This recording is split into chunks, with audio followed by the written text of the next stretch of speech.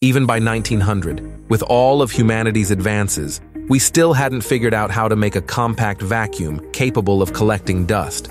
So it probably pissed a lot of engineers off when a 60-year-old working man in Ohio figured it out.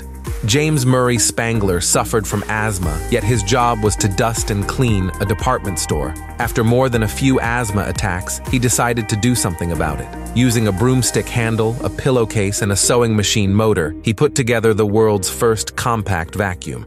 With little money to invest, he sold the patent to his cousin's husband, William Hoover, and the two went into business together. Hoover did such a good job at marketing it that even today people refer to a vacuum cleaner as a Hoover.